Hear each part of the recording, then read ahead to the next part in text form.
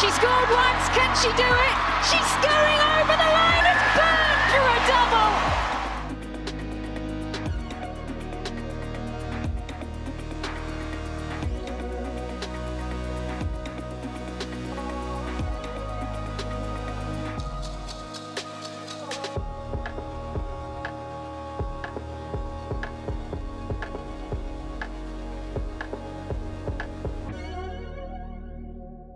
Kia ora. Hello and welcome to O2 Inside Line Live. I am Claudia MacDonald. And I'm Ellie Kildunne. This is our 4th week down under in New Zealand and we're back in Auckland following our 1-week stint in Whangarei. And although we're called live, we are 12 hours in front because of the time difference. So if you put your comments in, we might not get back to you straight away because it's a pre-recorded show, but we will at some point. Right, what have we been up to? Ellie, any highlights? A massive highlight for me was actually the past few days. We managed to have a few days off. So, I mean, you were there, so you came with me, and we got an Airbnb up in the mountains in Pia. Yeah. Is that where we were? And yeah, Piha. In Piha, and it was one of the most stunning places I've ever been. The views were incredible. Of course, you can see it on our Instagrams because we plastered it everywhere. And then we went to the waterfalls the next day and the beach, and it was just, the scenery was very nice, very, very nice. How about you? What was your highlight? Oh, yeah, highlight, absolutely just seeing some of Auckland, seeing some of Whangarei. It's been beautiful here. I mean, the scenery, as you said, is amazing. The drive back from, what was it? The drive back from no, when we went to the Bay of Islands on the boat. Yeah. That was incredible. We went and saw all these, like, they're almost like floating and they kind of pop out of the water unexpectedly. And we sort of, the people on the board that were hosting the trip were actually very good at informing us about like the islands, the history of them. The dolphins, there's bottlenose dolphins here, the biggest ones in the world, of 400 kilos, I've remembered that, which was pretty cool. And then yeah, just sort of walking up to the top, looking around, yeah, it was beautiful, so that was definitely a highlight. And on the way back, which is what the first bit I thought of, was the sunset on the way back over the kind of like wild landscape of New Zealand was beautiful. Very cool. So would you rather be in Whangarei or would you rather be in Auckland? What's your favourite? Oh, that's a tough choice. I don't think I have a favourite. I like both of them, and I like that we've been able to dot between the two. You've got like proper city life here in Auckland, but still like the harbour and the water area, which is very nice. And then Whangarei is much more sort of wild countryside, cute little coffee shops in the town, which was really nice. Spend too much money in Auckland, that's my problem. Too much money. Who's your roommate and how's it been with your roommate? I say who's your roommate, she was my roommate. Yeah. She was my roommate and it's been stolen off of me. So no, how is she? She was mine. She was mine, and then I wasn't in camp and you had her on loan for a little while. This is Helena Rowland we're talking about. Yeah, sorry. She's a good roommate. I mean, really, it's pretty tough on whoever your roommate is now, Rose Gallagher, because you clearly are in some, you know. I know, I've not made it light, have I? Made it so I can miss her. No, Rosie's great. We have a lot of nighttime chats and, you know, gosh, you know what I like. Yeah, pillow talk. That's what you want to call it. If that's what you want to call it, yeah. Yeah, it's been nice. Got a few nights of just singing along to songs. I'm sure Helena does that as well, though. Yeah, Rowland's a very good singer. Yeah. I do sing. And then she sort of out-sings me every time. No, she probably harmonises with you, let's be honest. I don't think Helena Rowland is I'm not sure you can harmonise with me. Try harmonising with a drowning cat.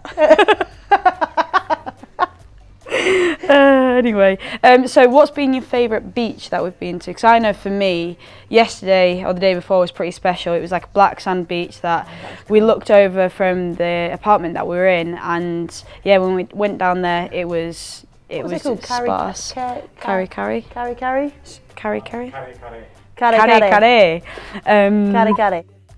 Okay, so should I say Kari? No, don't say Kari. Kari. Yeah, so the beach we went to yesterday, Kari.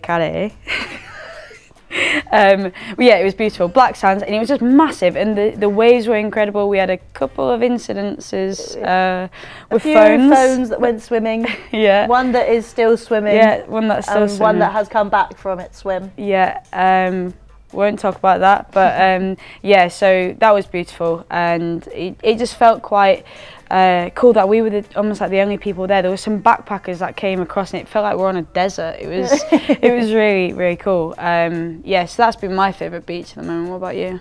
Yeah, I just love, to be honest, I just love the beach, so all of them. But if I can't choose that one, then, oh, I don't know, it's really tough. The one that we went to on the way up to Whangarei, you know, we stopped and played cricket out on the beach. I think there might be a little video of us playing cricket somewhere. But yeah, that was a beautiful beach. We sort of arrived and you kind of walk over like a little sand dune down onto the beach. And as you come up, you just see this like gorgeous blue sea and white sand, the contrast of the two, and it's just vast. Like it just goes on forever on both sides. That was pretty cool. I think that was Ruakaka Beach. Yeah, I mean, I just say the beach. Okay, what's been your favourite TikTok you've done so far? Oh, I did a TikTok with Shauna and Sadia that I'd say we aced. It was pretty good. And if you don't know, you can go onto my handle and have a look. A bit of a shout out there. Bit of a self-plug. Yeah. Yeah, no, that's been my favourite one. There's a few that we've got in the mix, a few that we're trying to get together and do, but it's finding the right time to do it, really. My TikTok handle is just Ellie Kildunne, 1 L in the Kildunne and 2 N's. People spell it wrong a lot. Or they say Kildunne, or they say Kildunne, so... Kildunne. Yeah, Kildunne, how Ellie it sounds. Kildunne. Anyway, let's get a little bit more of a taste of what's been going on in camp. We've got an Inside Line Red Roses video coming up with all the best bits.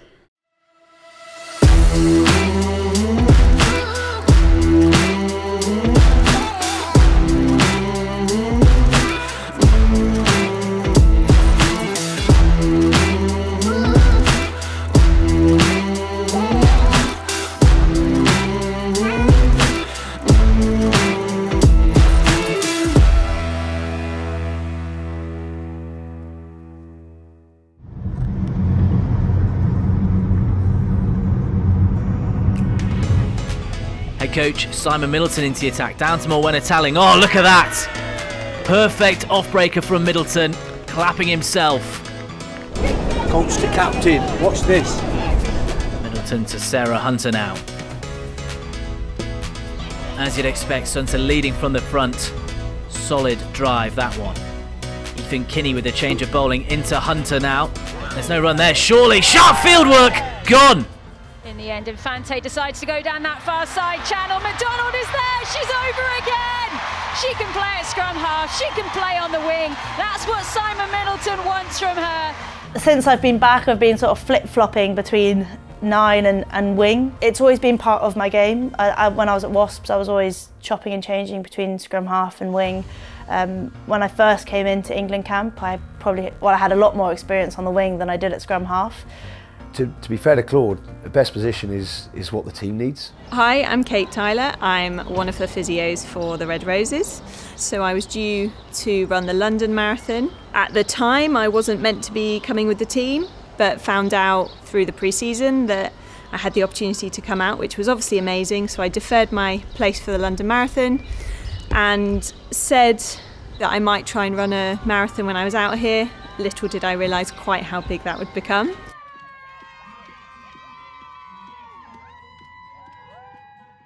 And you can watch the full episode of Inside Line Red Roses on England Rugby's YouTube and Facebook pages. So here on O2 Inside Line Live, we're wanting to stay connected to all the friends and family and people watching back at home. So let's answer a few of your questions and yeah, see what you've got to ask. Hey Speedsters, I've got one question for you. Now if you went head to head in an 100-metre race, who would win? Don't look at me like that, Ellie. Who is faster? She knows she's faster. It's fine because you're I'm stronger. Yeah, Ellie wins that one. Who's fast? Well, we haven't raced, really. No, we haven't raced. I mean, I'm still waiting for it. What's your high speed meters? I don't know. As in what? Sorry, what's your top? Your top GPS score? I don't know. I hit a 9.32 the other day. Little show off over here. I hit a 9.32 the other day. No, I got told in PB in the game. I missed the first tackle and then chased after and then they scored. But it was in the chase down that I got it. Hey, Steve, London here. I want to know, what is the best thing you have eaten since being out in New Zealand? Okay. I know what my favourite is. I know what my favourite is. It's going to be the same. Okay, so best thing that I've eaten. Let's say it at the same time, okay? Okay. The place. Okay. 3, 2, 1. Amano's. Yes. Knew. Okay, and what's the thing? 3, 2, 1. Pan of chocolate. Easy.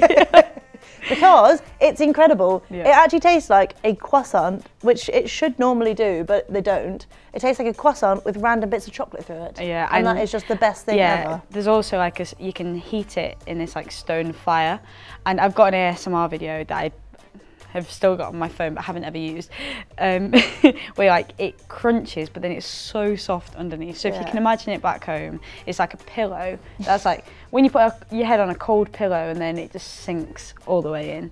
That's how I describe it anyway. Except it's warm and crispy. So all of that but warm and crispy. Yeah. So not cool and fluffy at all. Depends how long you leave it. Like a cold pillow. That you put your head on and it crunches and then goes. This week we also saw the 3rd episode of the England Rugby podcast of O2 Inside Line, where our mate Claudia MacDonald is talking about her early life and fitting into rugby.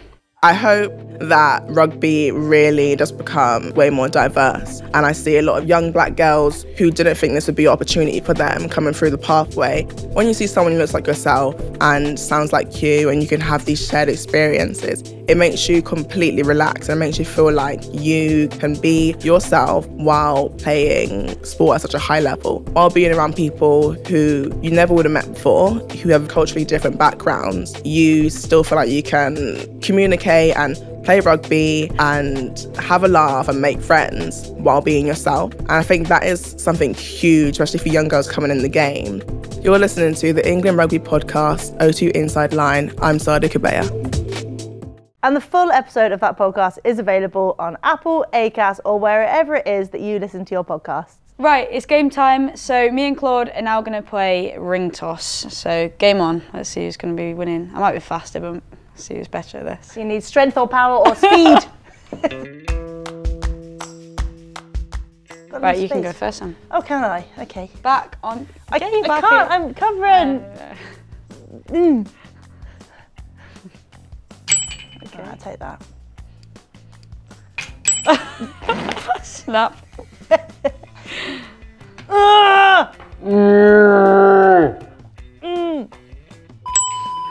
Sorry. Oh, you can't say that. Sorry, what did you say? You said that so he didn't get put up. You can blur your mouth out for that one. Okay. Snap. What's the top score? Mine's I don't, mine's well, wonky. You gave me an off one. You can have one of these. I don't want a hard one. I'm on 125, just saying. Okay. Oh, that one's rubbish. Oh no. Mine aren't round. Do you want to swap? No. Closing my eyes for this one.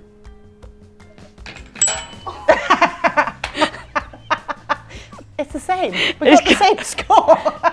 No. Yeah, you missed 2. That's not on No, one. you missed one. I've only missed one. That's you a miss. missed 2. You missed 2. I missed 1.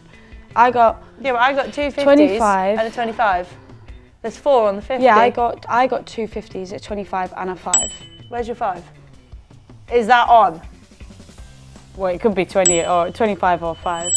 But that's not on the thingy. Right, I'll go again now. I'll go again then. I'll go again. That's not on the thingy. No, because Alright, fine. no, because if otherwise I just do this. Okay. All right, so Do you want the same it one? may have been a draw. It may have been a draw, but we're gonna do one more shot. Is it just 1 or 3? 3 shots. 3. 3 shots. 3. And who can get the highest Okay. in them 3 shots? Do you want to just move that so we can remember who did what? You can go first. That's not what I wanted. No, that's not what I wanted. I got stuck on my finger. Okay. Okay.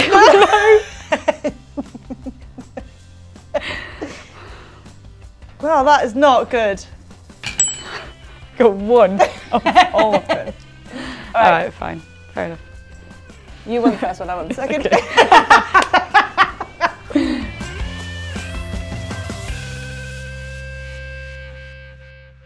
That's it for this O2 Inside Line Live. Thank you so much for tuning in, and thank you for all of your support you've given us up until now. We've absolutely loved it. We've felt it all. It's been incredible, and it really does make all the difference.